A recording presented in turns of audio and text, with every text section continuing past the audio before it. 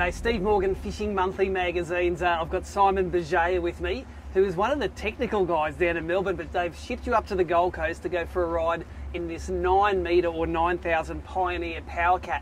It was one of the boats that we saw at Mercury's dealer conference, and Simon, it's got some pretty cool kit on it, hasn't it? It has, mate. Tell us about the twin 350 V10s on the back of this boat and some of the special features like the electric steering on them. Yeah, so this pair of 350s fitted with our electric steer. So it has no power steering pumps that we have to worry about mounting in the boat. Off the back of that we have joystick, which is another cool feature for docking. And you need the two outboards, of course, for joystick. Absolutely. And the other feature is with adding a GPS and a heading sensor, we just get autopilot, so there's no need for an aftermarket autopilot solution. So, and you were telling me before that the autopilot is actually built in to the brains of the outboard. Yeah, that's correct. The module to drive the autopilot is part of the engine's ECU. With the twin engines and the joystick piloting, I've always heard about the feature Skyhook. It's like a spot lock for your big boat. It works on this as well? It does, yeah, absolutely. When I went to Lake X last year, we noticed that this V10 platform is ridiculously smooth and quiet. There are two outboards here for a combined total of 700 horsepower. Man, they are quiet, aren't they? They are, mate. They're extremely quiet. We've got a full kit of electronics on this boat. I noticed in the dash here we've got the vessel view, we've got a pair of big Simrads. Alternators on these things are serious size to make sure this stuff never runs out of power. Yeah, so 150 amps each alternator, which is sort of up around where the V12 alternator was as well. So it's a good amount of amperage to cover all electronic needs. Tell me, how does it feel cruising around the Gold Coast, cracking day like today? Very well appointed twin hull boat here by the Cat guys. Life doesn't get much better, does it? No, it doesn't, mate. It's sensational. Well, you know, my job here at Fishing Monthly is to put all of these guys' claims to the test, so let's take it for a run out in the Broadwater, maybe sneak outside a little bit, and we're going to come back to you for some of the performance stats on the V10s.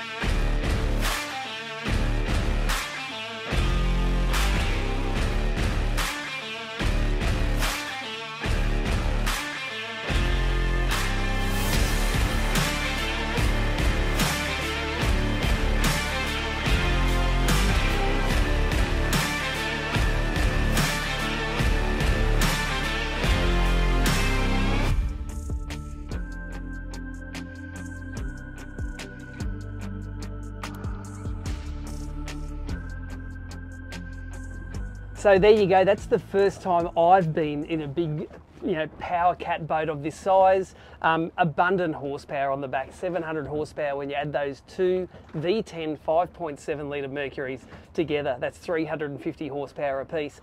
And as expected, this thing is fast. At wide open throttle, 6,100 RPM, it goes 98 kilometres an hour, but it's quite scary, the fuel usage when the hammers are all the way down. 0.4 of a kilometre or 400 metres per litre burn. But very surprisingly, a 9 metre or 30 foot plus boat, collectively, when you're running at 3,000 RPM and travelling 47 kilometres an hour, 0.99, or let's just call it 1 kilometre per litre burn. So I was really surprised at how economical these motors are at cruising speeds.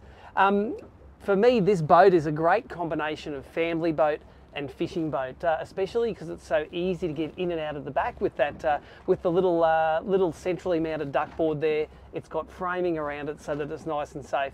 But the whole boat, nearly all of this boat's 30 foot plus length is accessible. The floors are covered with that epoxy sort of marble looking flooring. Works really well, it is really anti-slip. But the gunnels are high, it's wide enough around the console to both get around and to fish. And that's the other side of this boat, is the fishing side of things. Down the back, this is set up as a family boat. The seating at the back here is really, really comfortable. There's a sink, there's a fridge, there's all the things you need for entertaining and relaxing down the back. And it's handy that this is where all the seating is, because this is the most comfortable place to ride in this boat when you're traveling. And because these Mercuries are so silent, the amenity is really cool. But when it comes to fishing, it's pretty open. Like the front, it's actually got a small raised front deck there. If you're casting at pelagics, plenty of space to do that. If you're bottom bouncing, you have a lot of space to put 2 or 3 guys down the side. There's plenty of rod holders there and plenty of space to get into the action. So family boats are often a compromise, and sure, this is a compromise, but you do get a lot of both sides of that equation. At the helm, this boat is really, really simple. It's got those 2 big multifunction displays where you can control the autopilot, the navigation, all of the Mercury functions, and all of the C-zone digital switching that this boat has. Don't like a cluttered console really, but there's enough room. There are 2 side-by-side seats. It's got that big hard T-top there. There's plenty of shade, plenty of breeze. If it's a rough sea, the 2 of you can get in behind there, and there is plenty of room. Speaking of neat setup, check a look at the cutaways here. Lift up that front seat, and underneath it is a work of art. There is everything is accessible, everything you can see where it is. You can see how much attention that the guys at Brisbane Marine have put into making this boat just spot on when you have a look at the workmanship underneath there. Fantastic. Let's get on to the Mercuries. These are the first boats that I've been in that have had the Mercury's electric steering, and man, it is quiet. You can hear a little bit of a whir as it goes, but for the ease of fit up, for the speed of that joystick piloting, for the functionality of the autopilot, they work really, really well. Let's have a look at the joystick piloting. We've done joystick piloting, it's been around for I think 17 years now that Brunswick have been doing it. It's so easy a child can use it. Of course, joystick piloting in Mercury's is only available for 2 outboard setups and greater, 2, 3, 4 outboards. But being able to just spin the boat, and you can see the cutaways here, that boat's spinning on its own length, makes it very easy to dock, and literally a child can do it.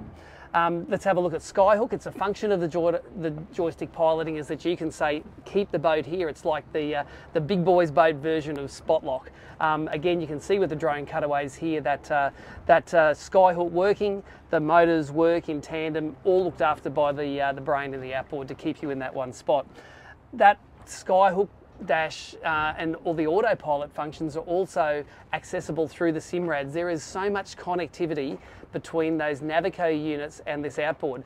Autopilot, for instance, it's literally one push of the button and you are keeping a heading. You can adjust the heading in 1 or 10 degree increments. Again, very easy. If you're not an autopilot person, you don't have to be scared of it.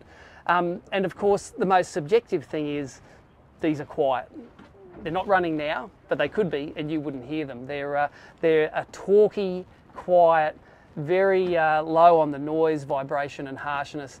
I think Mercury have done their best yet when it comes to the platform, when it comes to these V10s. Like all boat tests, everyone wants to hear the price. It's down here. If you've only got a small home, you probably have to sell it to buy it. But hey, this is a great looking boat. No expenses been spared, and you can talk to the guys at Brisbane Marine for more information.